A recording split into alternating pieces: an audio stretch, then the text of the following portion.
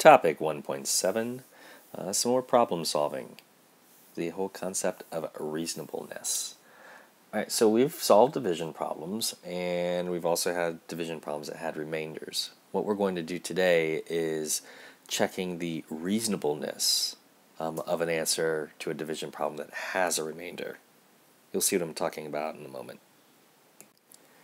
I'm going to give you a couple of scenarios using the same numbers, but you'll see at the end how you deal with the remainder, whether you report that in your answer or not, is what you have to decide.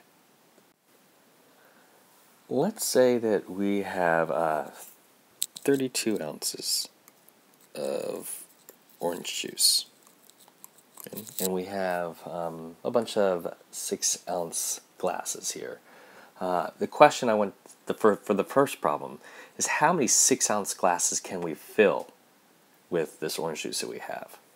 So let's see, we'll fill up one, there's 6 there, another 6 ounces there, that gives us 12, right?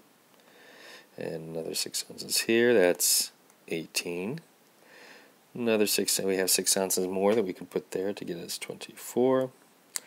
Some more 6 ounces here, that's going to get us 30. Oh, we only have 2 ounces left. So in this answer right here, if the question were how many 6-ounce glasses could you fill with 32 ounces of orange juice, your answer would be 1, 2, 3, 4, 5 glasses. In this scenario, or this situation, we're going to use the same numbers, but look how your answer changes at the end to be reasonable.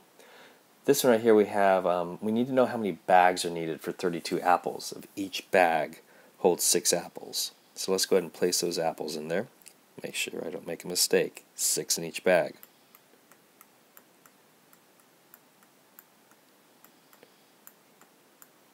What's that, 18? 24. 30. 32 apples total, so we have 2 more going over here. So, 32 apples, and we need to know how many bags are needed to hold 32 apples. In this case, 1, 2, 3, 4, 5, 6 bags are needed. So your answer on this one was 6, whereas in the juice, it was 5. You have to go back. When you get the answer with a remainder, you have to go back and check the question to see which answer is the most reasonable. We're going to use this table here to answer a couple of questions. Okay, you see some basic science lab supplies, and let's say that there are 72 total students in the 5th grade. Okay, so if there's 72 students, how many packets of pH paper, for acids and bases, how many packets of pH paper do we need to order for everybody to have some? Well, there's 10 in a pack, and we have 72 students. That gets 7 packs with 2 remainder. We can't forget about those 2 students. So how many packs do we need? We'll need 8 packs of pH paper. Okay, now let's look at the case of test tubes.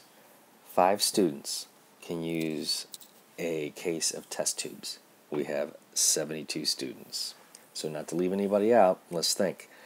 How close can we come to 72? Well, I know that, 5 times 14 is 70. But we need to take care of that remainder. So we're going to bump it up, have to order some extra. We'll have a little extra left over, but for the case of test tubes, that would be 15 cases. I want you to go ahead and see how many cases of Petri dishes we need. If 4 students can use a case with 72 students. Pause the recording and see if you can calculate that out. And also let me know if there how much is extra left over. Did you come up with 18 cases needed? And how many left over? None. They're going to use them all. I hope they don't break them. Alright, Here's a table for your work, for your questions. You may want to go ahead and pause the movie at the end of my rambling and answer your questions, and I'll see you in the morning.